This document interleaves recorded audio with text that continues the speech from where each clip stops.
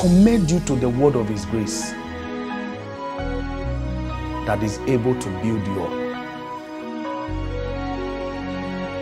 His word is what built the life of a man up. If you want to be built up, look for his word. Search his word. That is where you will be blessed.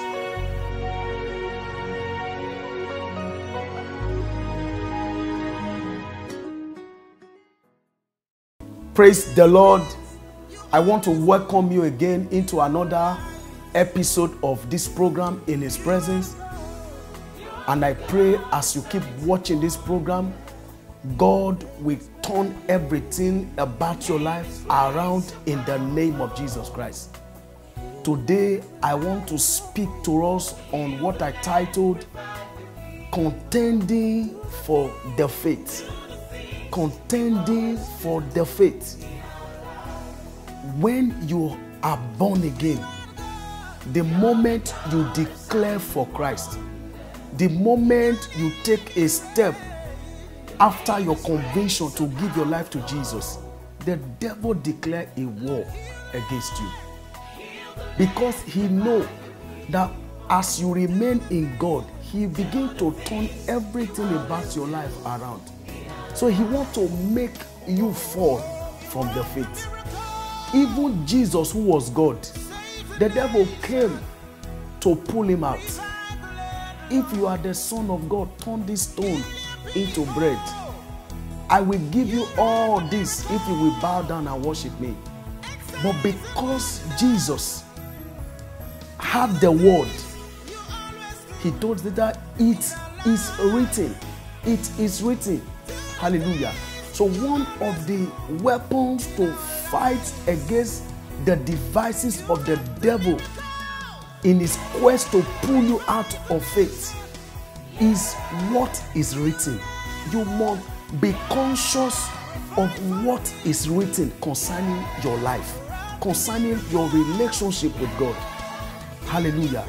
It got to a point where they told the disciples that they should not speak or teach in the name of Jesus again. But the disciples said, even if it pleases God for us to obey you, we cannot but speak what we have seen. We cannot but speak what we have heard. We cannot but speak what we have handled. Because salvation is an experience. It's something that is so beautiful. If you have that experience, your life is turned around. So the disciples stood their ground and they defended the faith. They defended their salvation. The Bible said, work out your salvation with fear and tremble. Hallelujah. It got the point where the Bible said that if you have not resisted sin to the point of shedding blood, you have not started. So it is as hard as that. You need to stand your ground. You need to stand your ground. Hallelujah. Shadrach, Meshach, and Abednego, they told the king, they said, we are not careful to answer you in this matter. We know that God will deliver us. The God that we serve will deliver us. But hear us, even if the God that we serve did not deliver us, we will not bow to your God. We will not serve your God. They stood their ground. They stood for the faith. Hallelujah. They stood for the faith. Hallelujah. And I tell you the truth that every time the devil wants to negotiate your faith, what he wants to do, he wants to rob you. Anytime the devil wants to make mockery of your faith, just know he wants to take something that belongs to you. So you must be vigilant. You must be vigilant. You must stay put. Hallelujah.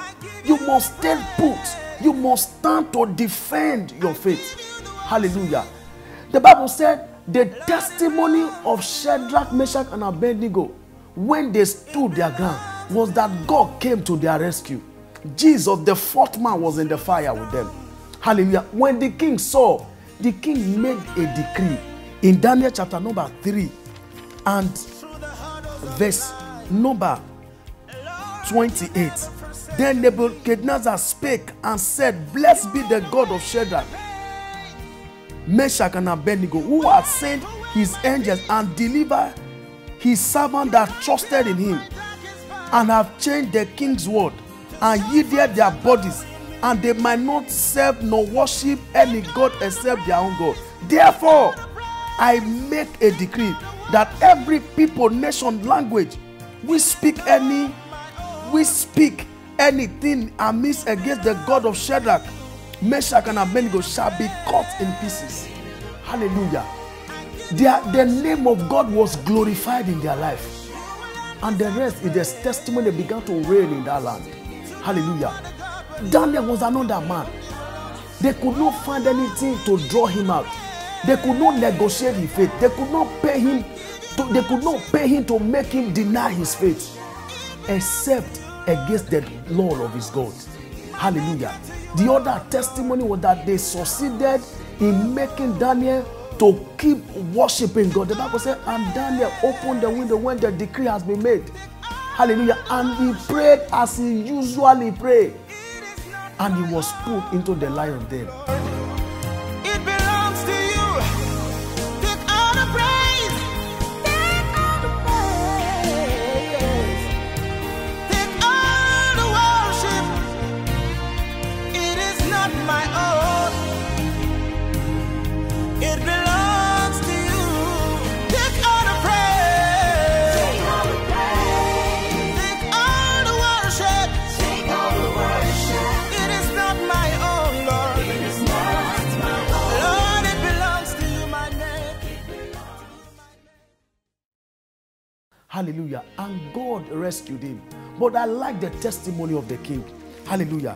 The Bible said in Daniel chapter number 6 and verse 25 and 20 to 28. Then King Darius wrote unto the people, nations, and languages that dwell in all the earth, peace be multiplied unto you.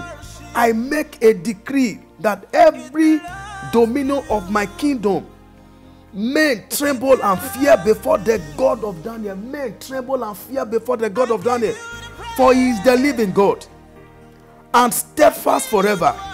His kingdom, that which shall not be destroyed, and his dominion shall be even unto the end. He delivereth, he rescueth, and he worship